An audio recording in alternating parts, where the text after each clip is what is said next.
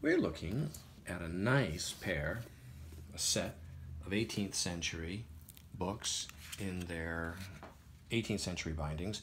These are 1741 in London by Tonson and Watts. It's a 2-volume set, complete as issued.